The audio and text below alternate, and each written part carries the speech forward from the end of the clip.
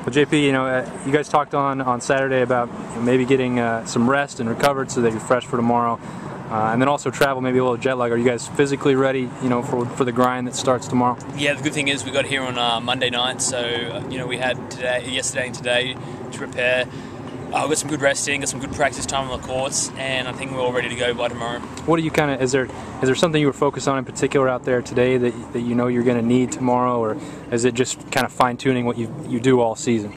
Well, the good thing about this condition is that it's not too hot. So we've been in Knoxville. It's been hot and cold as we've experienced the last couple of weeks. So I don't think heat's gonna be a problem. I think the biggest thing is just gonna be tennis now. So we don't really have to worry about the heat.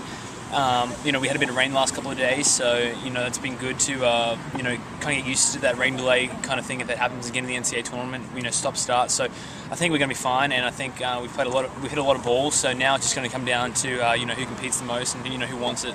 Is there a different feel when you finally do arrive at the site? Being at home, you guys win a lot of games. Maybe it doesn't feel like the NCAA tournament yet. Yeah, definitely it is a lot different playing home to a neutral site.